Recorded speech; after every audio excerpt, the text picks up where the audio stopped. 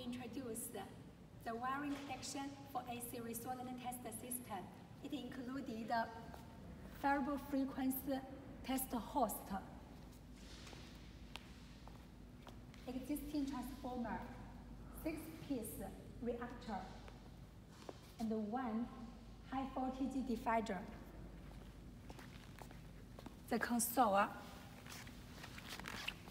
input connected with the power in your test lab. Output connected with the existing transformer. Grounding signal connected with the voltage divider. Go this way. This input from output of console. Grounding. High voltage cable output connected with the high voltage reactor. 1, 2, 3. 3 reactor connected in series. This way. Connected in series. And connected with this in series.